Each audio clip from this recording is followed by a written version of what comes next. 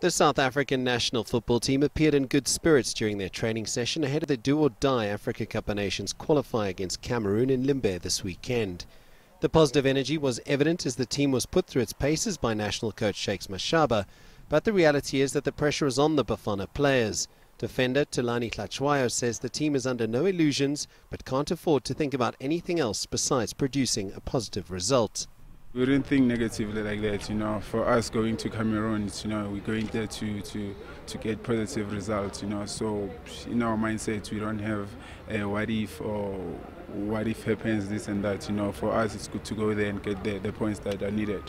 The squad has welcomed back 26-year-old goalkeeper Keet after more than a year, and the Belgium-based stopper says although it's refreshing to be back in the Bafana squad, he knows the importance of the game in Cameroon this Sunday and what it means to his fellow teammates.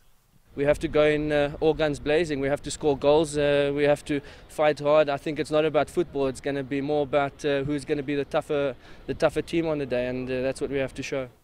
Bafana's record away from home of late is promising, with the team claiming 2 wins in Angola, Costa Rica and holding Honduras to a draw. This is something that will count in the national team's favour, according to the Bidvest Wits defender. When you look at our results when we're playing away, we always come back with points, So I think it wouldn't be like a problem playing them away.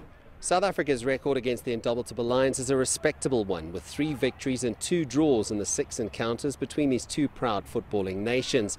It is important to point out that all 6 matches have taken place on South African soil.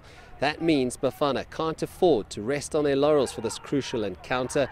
They need to come away with a positive result, or it could spell disaster for their AFCON qualifying campaign. CS Du Plessis, CCTV, Johannesburg.